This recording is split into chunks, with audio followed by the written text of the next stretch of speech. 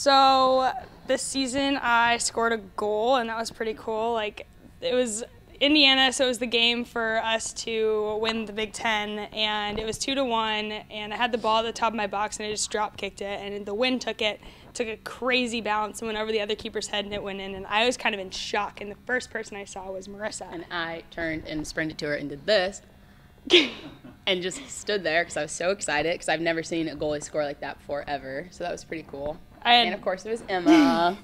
And I had literally no idea what to do. I was so shocked, and everybody was kind of, oh my gosh, you scored. And then afterwards, like the next 5 minutes, I was like shaking because I had no idea what just happened. And then I looked over and saw Marty going like this and Peter hugging him like this, so that was weird. He was literally like this. Did you see me? I did not. I was just shocked.